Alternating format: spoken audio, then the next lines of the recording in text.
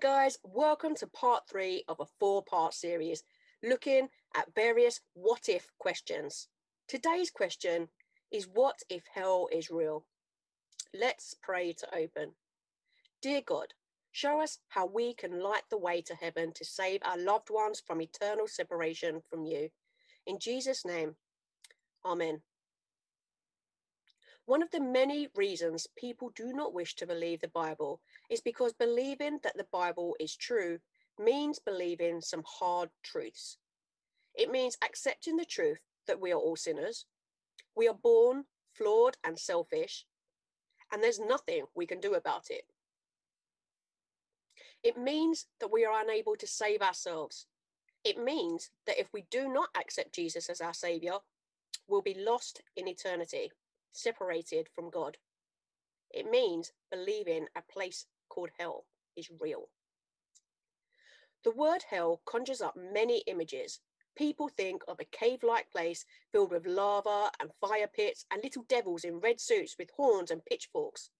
There's no biblical basis for this cartoon-like image of hell. But we do know a few things based on scripture.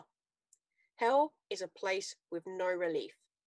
It's a place where there's no comfort and endless torment. It's a miserable place because hell means complete and total separation from the God who loves us. Not a pleasant prospect, I know, but it's as real as the earth we live on and the heaven we aspire to reach. Jesus himself spoke about hell in one of his parables. He tells us that when we die, we will be judged, and those who do not give their lives to him will be separated and sent away. Matthew 25 verses 31 to 46 says, "But when the Son of Man comes in his glory and all the angels with him, then he will sit upon his glorious throne.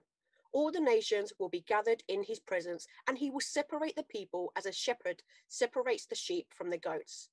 He will place the sheep at his right hand and the goats at his left. Then the king will say to those on his right, 'Come, you who are blessed by my Father, inherit the kingdom prepared for you from the creation of the world.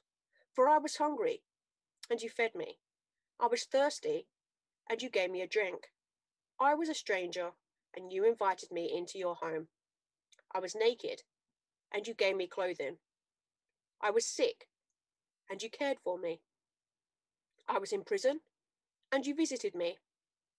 Then these righteous ones will reply, 'Lord, when did we see you hungry and feed you, or thirsty and give you something to drink, or a stranger and show you hospitality, or naked and give you clothing? When did we ever see you sick or in prison and visit you?' And the king will say, 'I tell you the truth, when you did it to one of the least of these, my brothers and sisters, you were doing it to me.' Then the king will turn to those on the left and say, 'Away with you, you cursed ones, into the eternal fire prepared for the devil and his demons. For I was hungry, and you didn't feed me.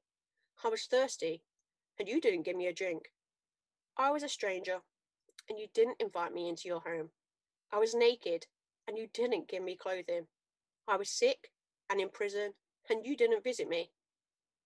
Then they will reply, 'Lord, when did we ever see you hungry or thirsty or a stranger or naked or sick or in prison and not help you?' And he will answer, 'I tell you the truth. When you refuse to help the least of these, my brothers and sisters, you were refusing to help me.'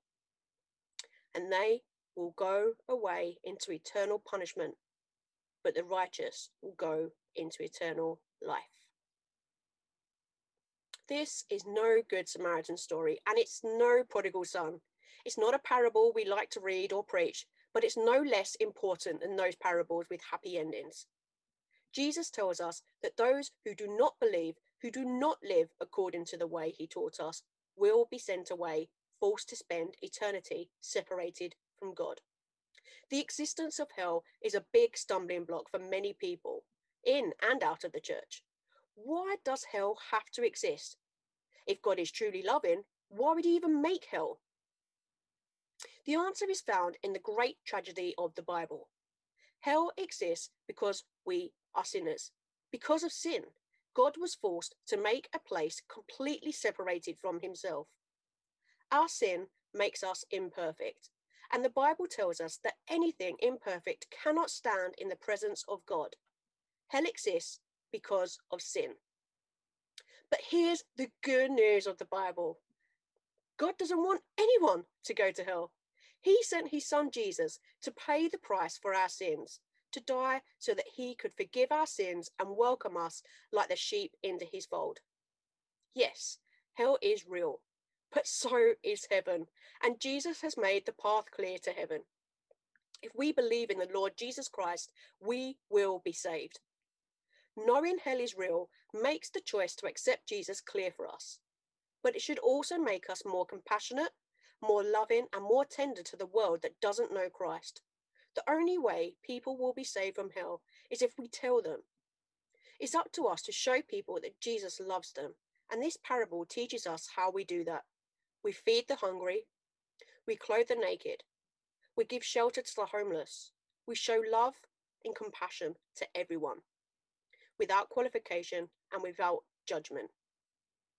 Jesus is counting on us to share the good news that no one needs to go to hell. He calls us to pray for the world and to love the way he loved us. Jesus loved to the point of laying down his own life so that no one would have to go to hell. It's up to us to continue that good work and to light the way away from hell toward the light of heaven. There's an old song that says, "They will know we are Christians by our love." That's the way Jesus wants us to win people over. The gospel is not a story of fear, but of compassion. Yes, hell is real. Yes, our sin has condemned us to hell. But thank God, he sent his son, Jesus, to love us and save us from judgment. Let Jesus be your role model. Let his light shine in your heart. Let the world know Jesus can save them by the love you show them. Let's close in prayer.